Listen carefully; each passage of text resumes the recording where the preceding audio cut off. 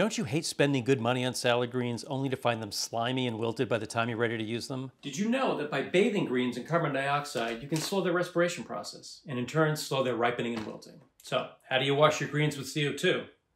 Well, you could breathe on them, but that would be gross. Or you can use a soda maker, because although the machines are designed to inject gas into a bottle of water, many can also dispense it into a bag. Here's how you do it. Place the greens in a large Ziploc bag, seal the bag, leaving a 1/4 inch open on one side, then gently press to evacuate as much air as possible without crushing the greens. Insert the nozzle of the soda maker into the opening, pinching the bag around the nozzle to create an airtight seal. Dispense gas into the bag until lightly inflated. Carefully remove the bag and seal it completely. In testing, we found that a bag of greens with carbon dioxide from the soda maker lasted almost twice as long, 9 days versus 5 days, before showing signs of significant wilting.